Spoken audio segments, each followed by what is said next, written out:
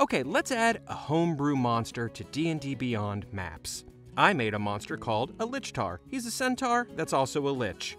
And there he is, my greatest creation, part lich, part horse. But which part is which is really gonna keep my players on their toes. And I even uploaded art I drew of him for his avatar. And don't you dare judge me, I am an incredible artist. So, this means that when I add him to a map to terrorize my players, look at that, his art shows up on his token. Why am I wasting my time making marketing videos? I should be creating D&D book cover art.